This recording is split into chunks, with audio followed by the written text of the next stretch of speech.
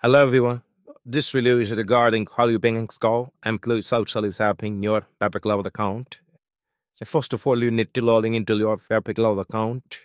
After that, you need to go to the private benches because employee service app is not available for the private bench. So you must need a private bench for the employee self-service. So here I am in the private benches. I have created one private bench, one last bench. And in that, we need to go to the add tab. And here we are option to click on add. So short and plus that service. And here you can, I have a bench for within 15, so I can see only within 15 completed inbound glances. I can add this here.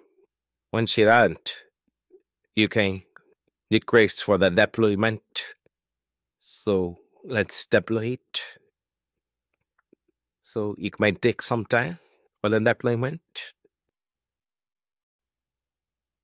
Well, it is deployed successfully.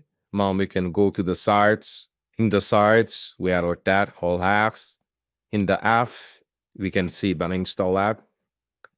And we can see the employee service app is there. So we can click on install. After that, it will ask what the plan. We can select the free plan. And now installation process is started. So yeah, it is still informing.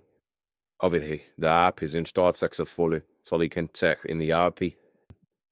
Now we can click on about and help and Anchor sub services installed.